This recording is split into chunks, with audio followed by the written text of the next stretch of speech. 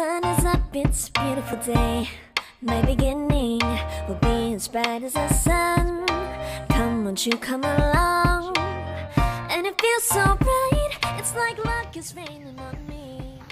Go and follow your heart, doesn't matter how far. There is so much love to give, something's telling me this time. Did everybody enjoy their breakfast? That's fantastic.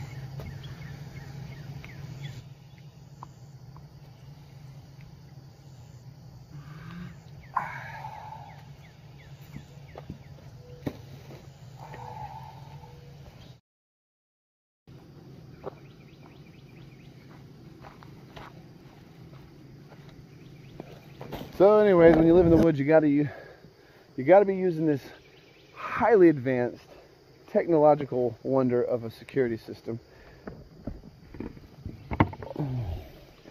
That keeps the raccoons out of your trash. Well, you guys, today is a big day on the homestead. Oh, that's bright. You see the light on my face?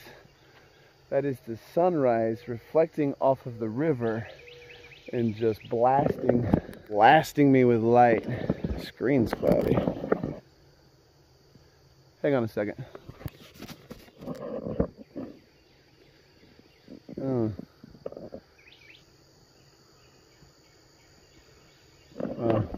Well, anyways, guys, big day on the homestead, and I'm going to tell you why. Because today we are prepping for an even bigger day on the homestead. So a couple of weeks ago, there's a guy named Brad, and he runs a YouTube channel called Copper Creek Cuts. So a couple of weeks ago, well, geez, it's probably been a month or more, over a month now, ago, that Brad from Copper Creek Cuts contacted me, and he was like, hey, Devin, saw your videos. Looks like you could use a little bit of land clearing. He just so happens to own and operate a van track 4250, I believe it is, or 4520. I think it's 4520. Anyways, van track, big wide machine, whole bunch of wheels, big old brush cutting blades.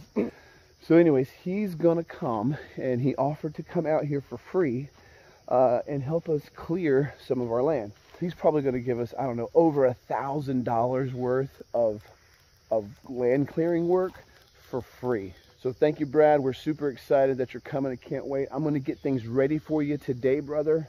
Gonna get all of our lawn furniture and things cleared up and out of the way, so that when you get here, all you got to start doing is brush busting, baby.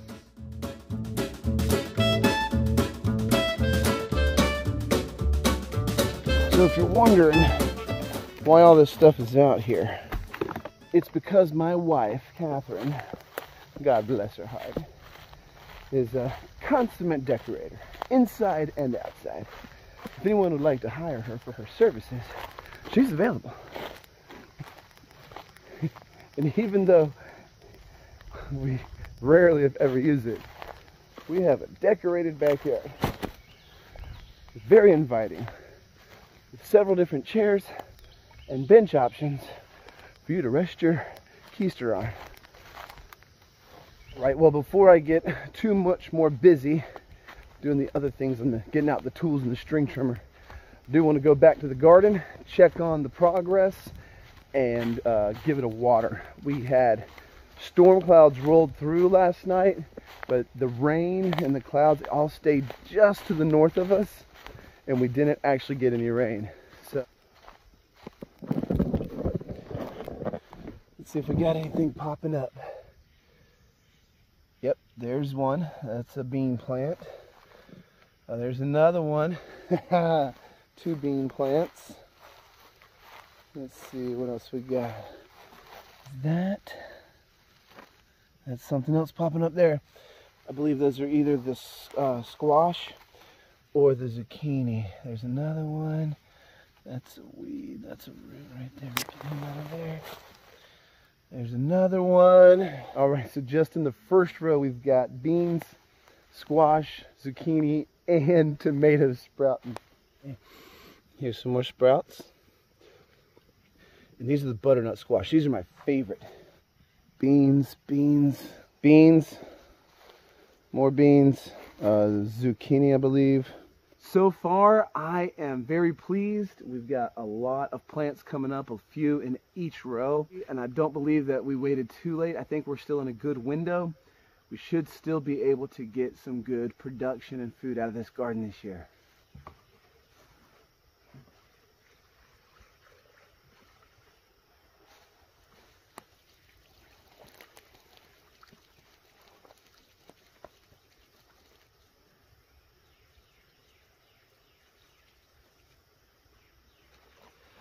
You know, I was just at Ace Hardware yesterday and I forgot to get a stinking watering can. I got sand, I had to get our propane tanks filled up for the RV, and totally didn't think to get a stinking watering can. Does anybody else do that? Like, you go to the store and you've got 5 things you need and you get 4, but you leave out one, and it's usually the most important one. My goal today is to get a watering can. Oh, well, that went right in the face. All right, the garden beds are watered. Now I'm heading back to the back because we're going to get ready for Mr. Brad coming in with his van track to clear our land for it, clear some land for us. And I'm going to get my string trimmer. Because we cleared by hand, because we have a handful of decent sized stumps that are probably 5 or 6 inches tall, and now they are covered and hidden with grass, I'm going to string trim. I'm going to go around and find those stumps, string trim around them so they can be easily seen, so he doesn't run, you know, full speed into a thick stump and stop his machine or break something.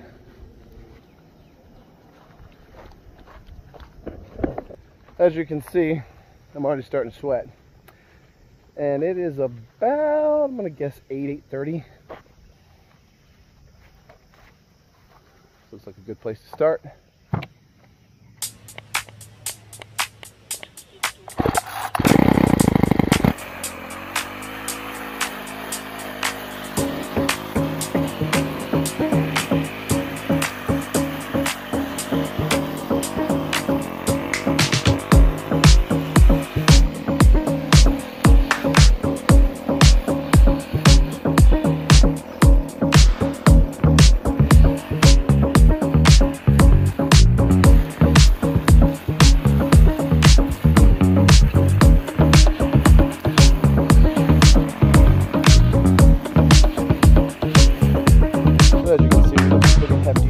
That are pretty low cut, and just then, before I cut the grass off around them, they were pretty well hidden, and I don't want him to hit that. Something like that might break his deck on his mower. But look at this grass, y'all. This grass is up to my knees, and I don't know what kind of grass this is. It just kind of naturally started growing in here when we cleared the forest. It's been mowed about 3 or 4 times with a lawnmower before my lawnmower broke on me, and it's just starting to thrive. And I just got to think and hope and imagine that as we clear more of the land up there on the front side of the property, where we're going to be having pasture for sheep and chickens, maybe a cow, I don't know. I would really love to have our own milk, but maybe we do goats and have goat milk. I don't know. We just have 11 acres. In 3 of it is wetlands that we're not going to be running cattle through. So that leaves me with 8 acres, of which 1 will be probably about 1.5 will be the house and backyard. We're not going to run animals in our backyard going out to the water. We want to keep that our little clean paradise. No poop, no nothing. We would probably plant some fruit trees or something back here. Make it beautiful. And maybe run the chickens around back here to help fertilize stuff.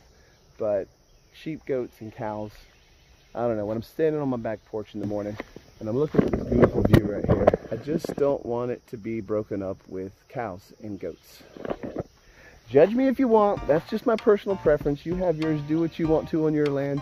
As long as you're growing something and and taking care of your family with what you've got, then God bless you.